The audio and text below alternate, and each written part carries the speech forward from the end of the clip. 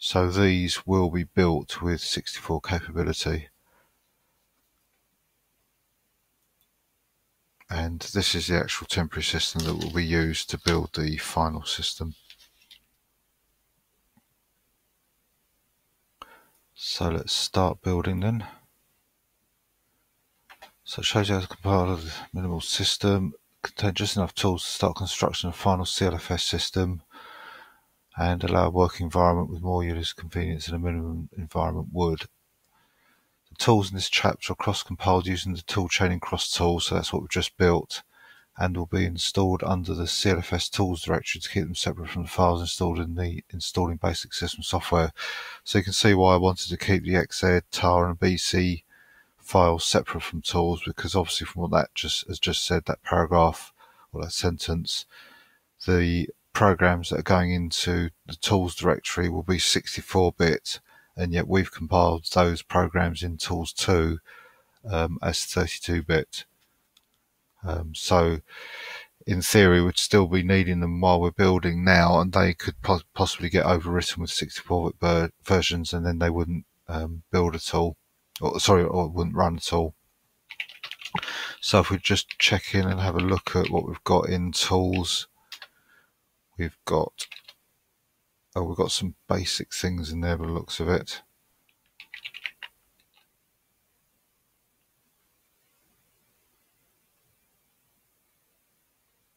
Okay, not sure exactly what they are. Oh, it looks like glibc stuff, so that's obviously the library is there, needs to be there, the 64-bit library, the cross library we've just built, so that explains that. There's nothing there like GCC or any other tools or anything, so that makes sense. Tools 2, we've got our XZ and TAR and BC tools there, so that's fine. And then in cross tools,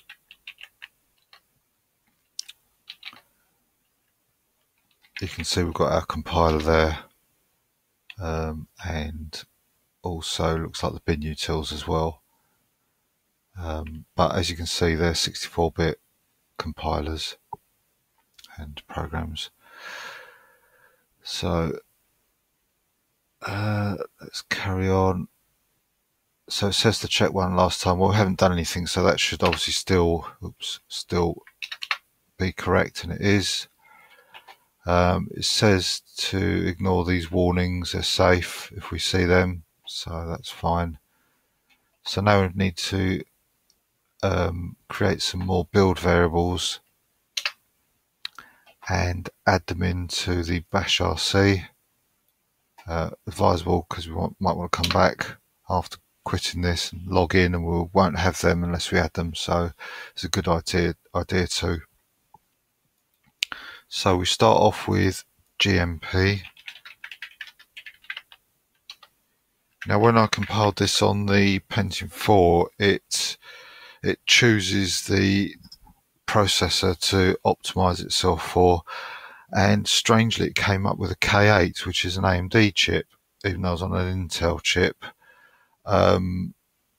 So I actually forced it using CFlags to use the correct chip. Now I don't know if that would have caused a problem if I hadn't done anything, but I realised after this is only a temporary system and it probably wouldn't have made that much difference, assuming it could have. Oh yeah, it's done it again, actually, K8. I'm going to leave it this time and see what happens. Play devil's advocate here and hope there's nothing wrong. It doesn't say anything about it guessing anything wrong, so I'm assuming it's going to be all right. Maybe it's just a generic 64-bit instruction set. It could be that K8 was the first time that AMD released the first x86 compatible 64-bit instruction set, and that could be all that is. I was just unduly worrying for nothing. So that is compiled. I'll build this. What will be important is in the final chapter, the final build, I have to make sure that it does actually choose the correct system then. So I'll build this. And as a reminder, we are building on a 32-bit system. We're building 64-bit software now for the Intel 64-bit. In fact, yeah, you can see it's got M-Tune and March there as K8. It's just flicking up quickly on each compile. I'm not actually sure what the optimized setting would be for this processor. It's probably either going to be no Kona or Core 2, I would have thought, for GCC.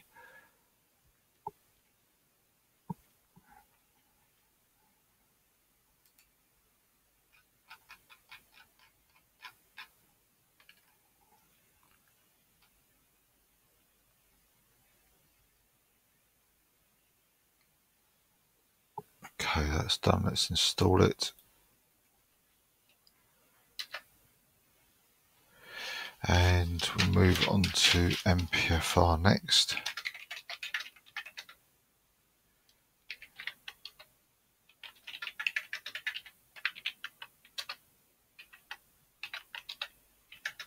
So yes, we've just built these just about half an hour ago or so, but they were for the initial cross-compiler toolchain, but now we're actually building 64-bit versions using that cross-compiler toolchain.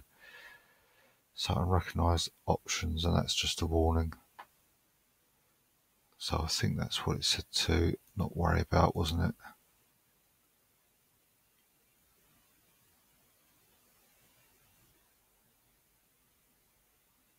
Not quite the same, but I don't believe we enabled CXX anyway on the compiler.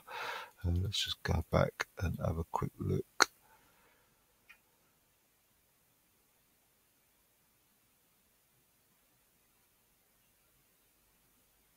And it was actually, so I'm not sure.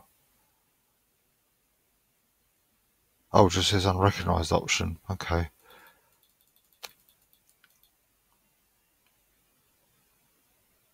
Oh, it's because I haven't moved on. Alright, classic error. So I'll start again. I was going to say I don't remember seeing that error. And that's why. Alright, that's better. So we've got a patch to put in first. Once we've changed into the directory and configure the build.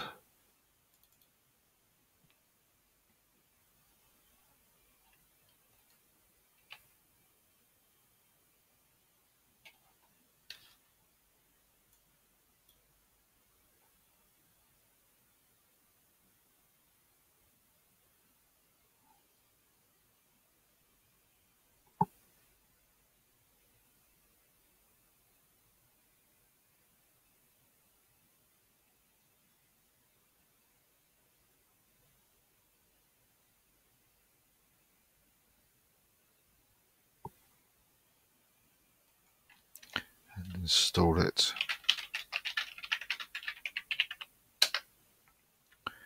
So MPC next.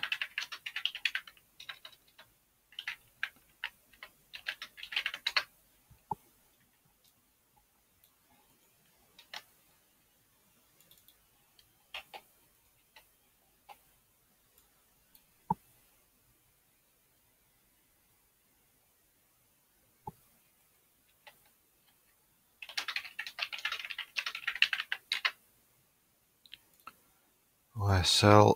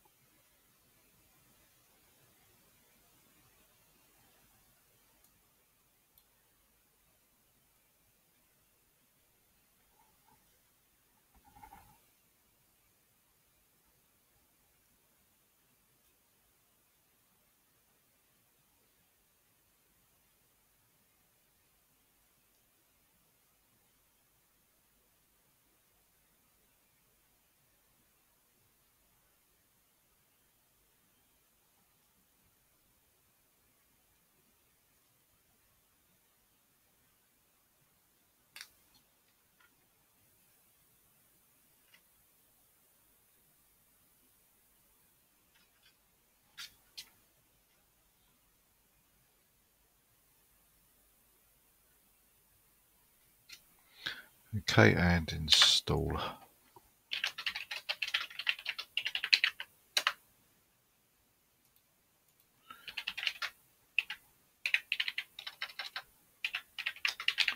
So Klug.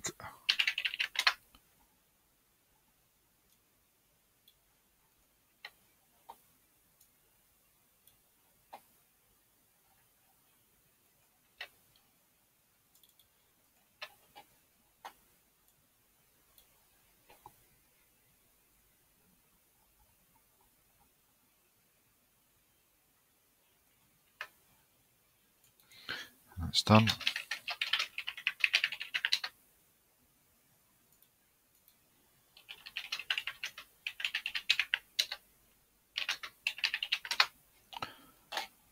So this is an easy build.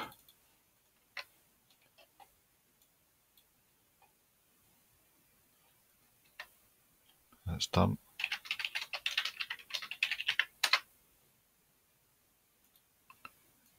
Bin utils. This should take about 2 or 3 minutes to build.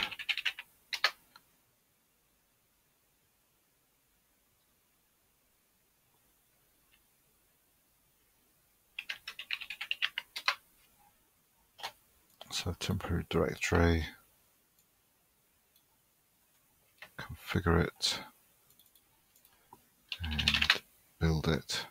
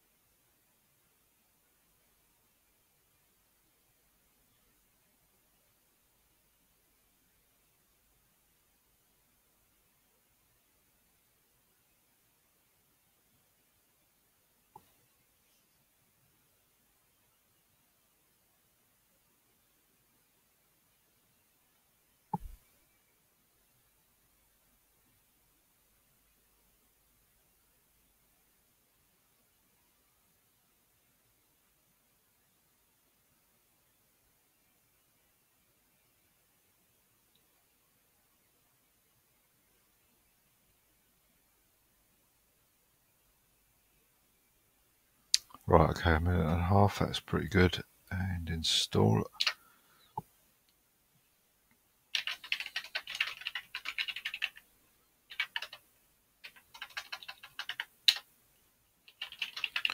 Move on to GCC.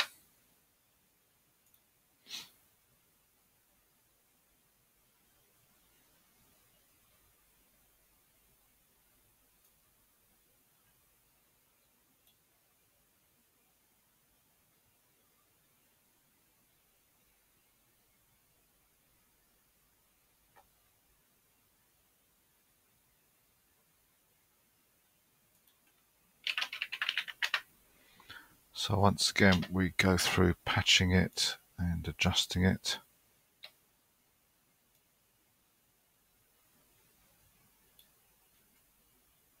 I don't know why this is missing a few characters. So I'll just check that again.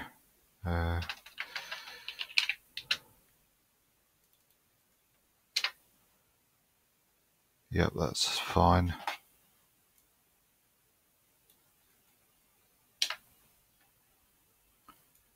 Temporary directory. Configure it for the build. I've got another adjustment.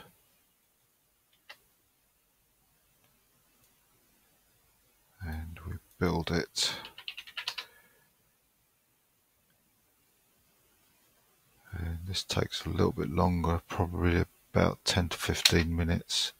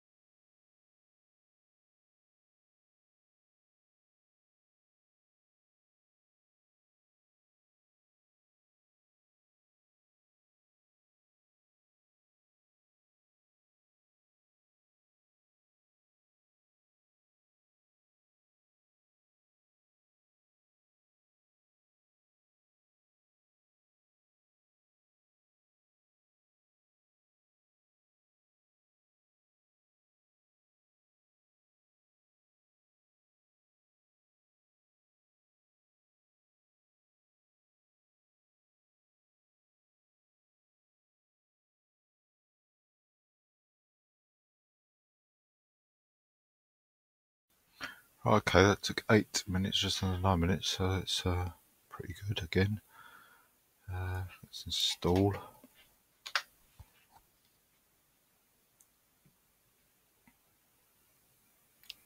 And copy a header file that's needed.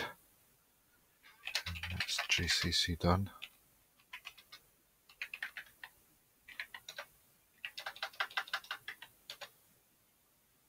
Move on to end curses.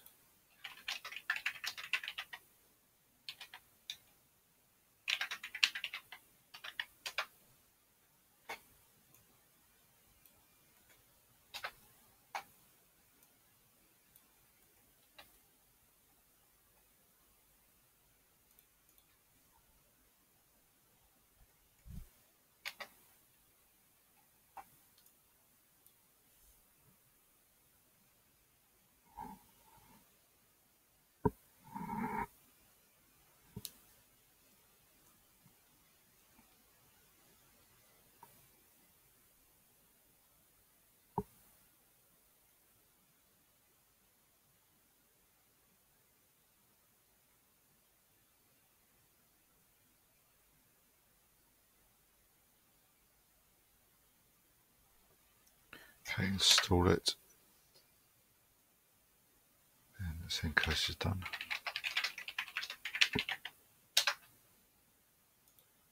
Bash.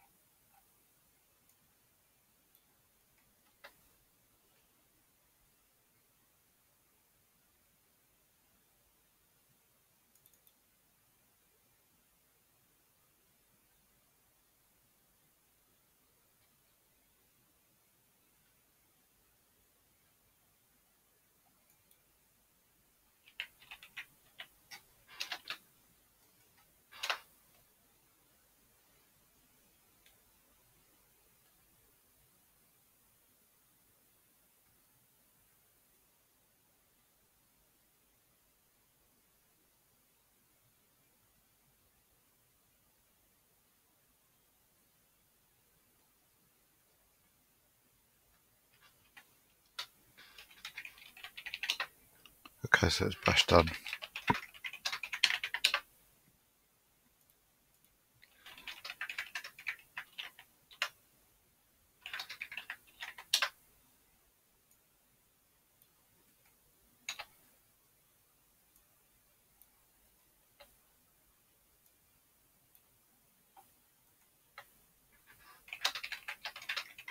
Piece it done.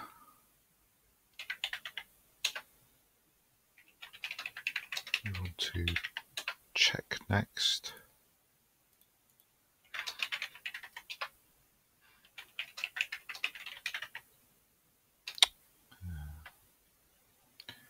And what I'm going to do is configure it first, that's it.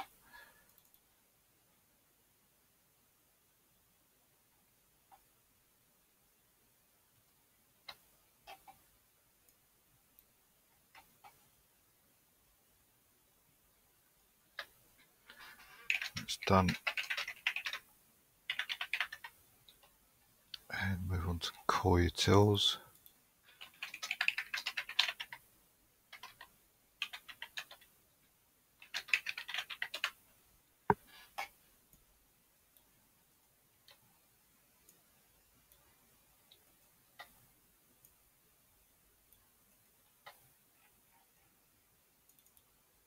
So you might recognise this chapter a bit more as being the equivalent of the temporary tools section in the normal Linux from scratch manual in the type of packages that are being built and installed.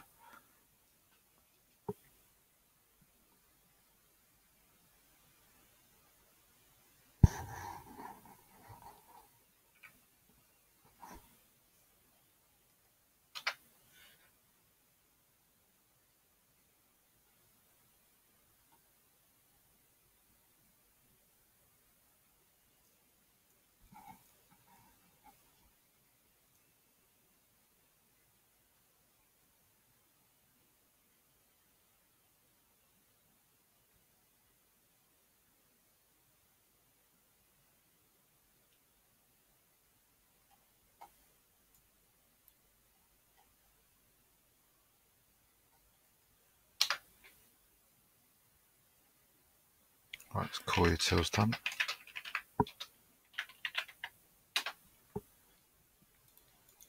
Diff utils next.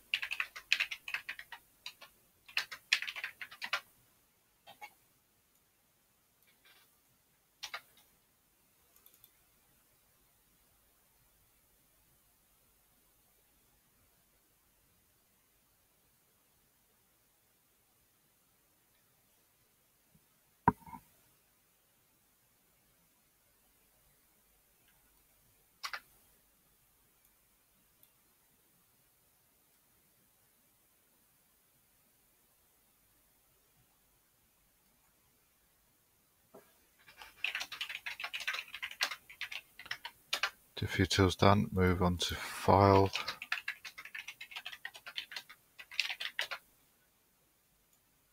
Similar commands. Let's probably bulk these all together. Might be a few more like this.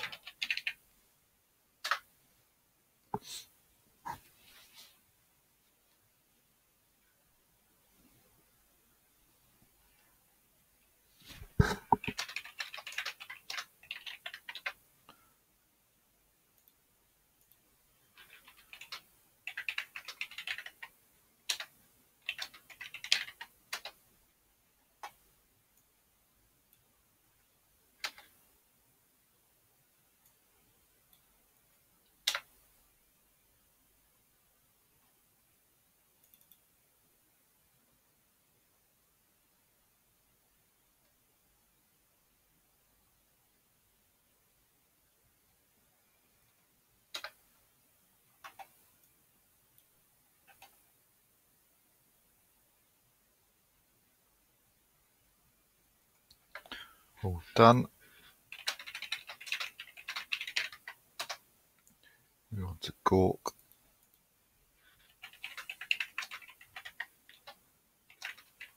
And looks like we can recall that earlier configure command. Not that one, but that one there. Let's just check. Prefix equals tools build equals CLFS host and host equals CLFS target. Yep.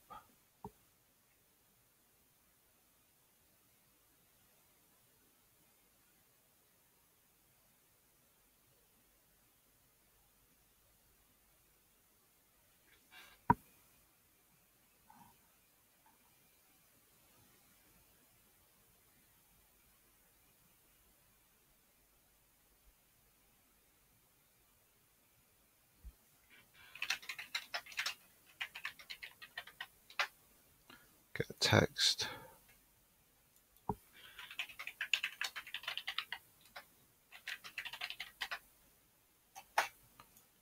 So cd get text tools, then we create setting in the config.cache and configure using that.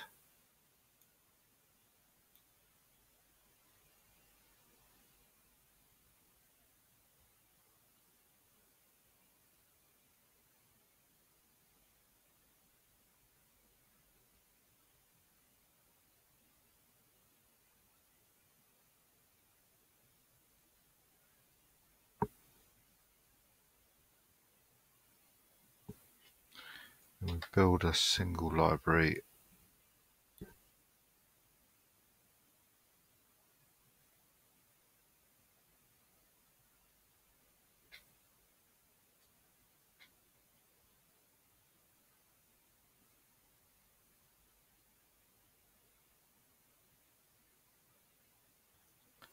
and a single program.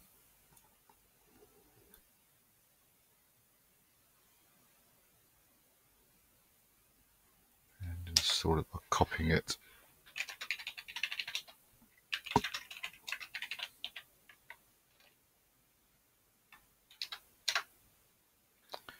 And move on to grep.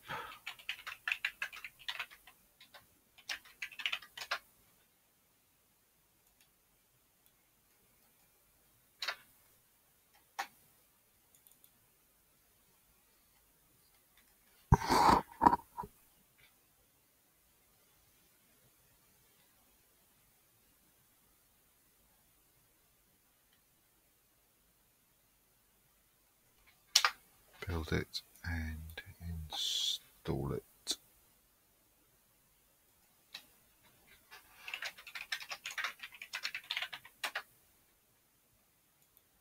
gzip.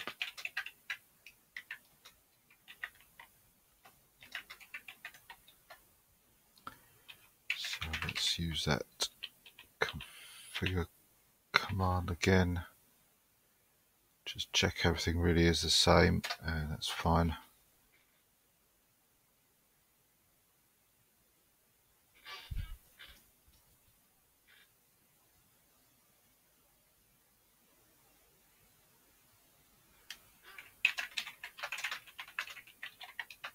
We want to make,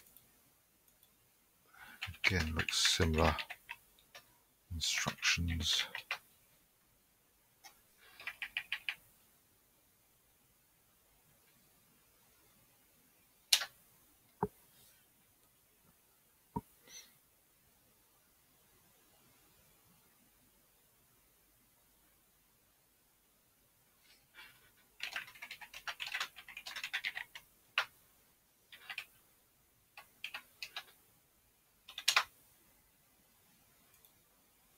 Same with patch.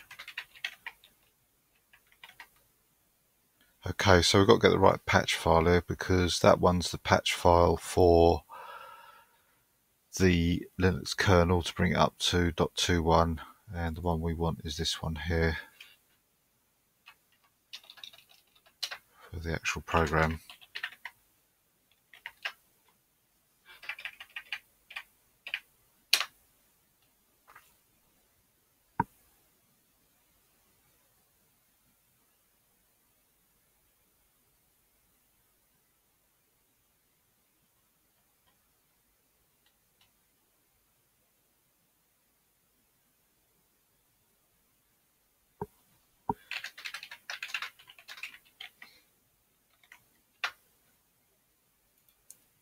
So yeah, again, sed is similar method for building.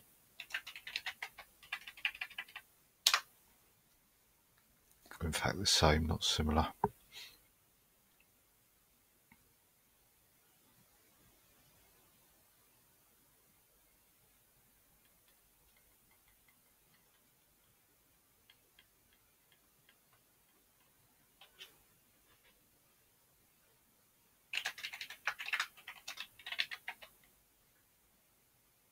So now we're building tarbs with a 64 bit, so while we're still extracting packages, the tar that we built in Tools 2 will be the tar that's still in use. So you can see why it's so important that it didn't get overwritten, which is why I put it somewhere else. And naturally, when we go into the environment for the temporary tools, Tools 2 won't be used at all, so it won't be picked up naturally, so that's fine. It all works out quite nicely.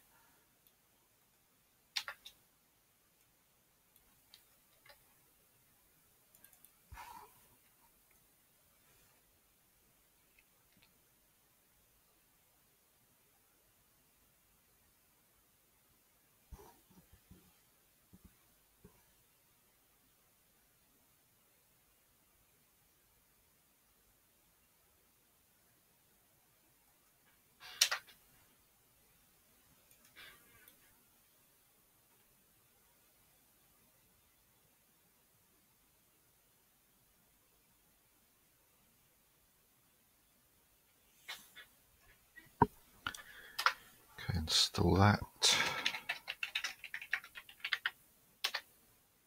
And we've got text info next.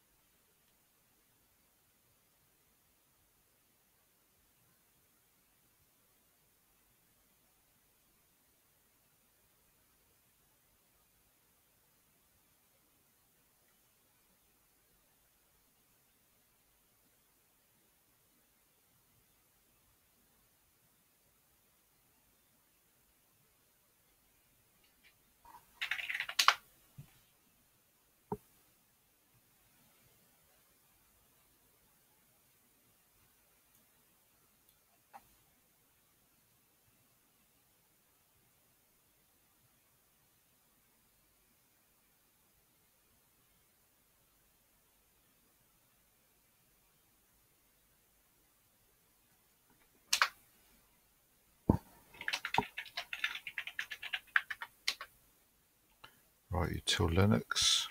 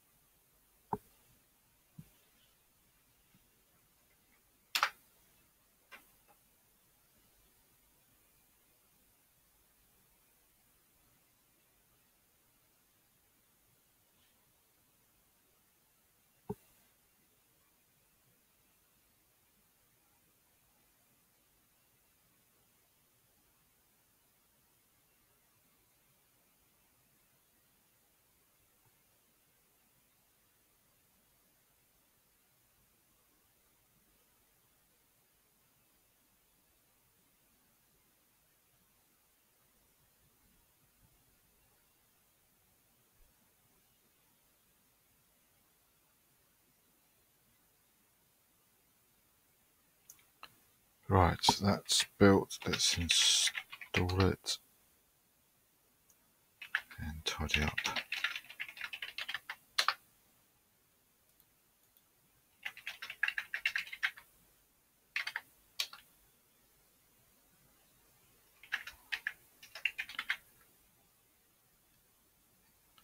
So, like it says, it's not technically necessary, but it can be very useful to have an editor around in case you need to do any work.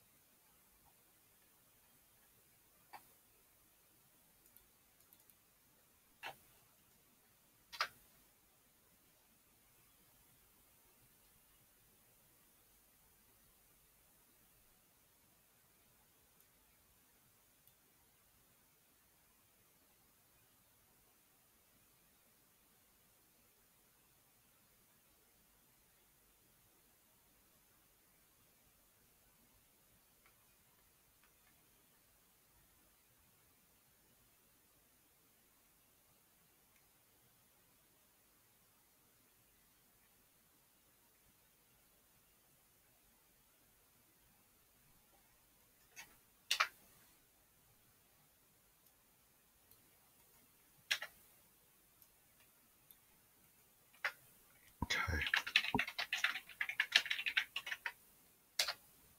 So, xedutils, as before with tar, this is the 64-bit version, and it won't overwrite or interfere with our 32-bit version.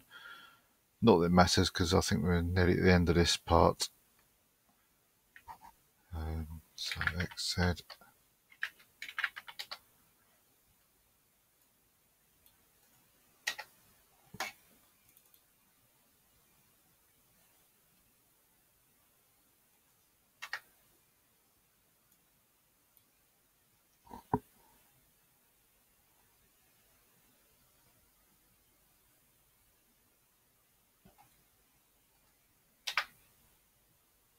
Okay, so that's that. So we've got a common set of tools that can be used for the next stage, and as you can see, the next part is a choice to be made whether to boot or root.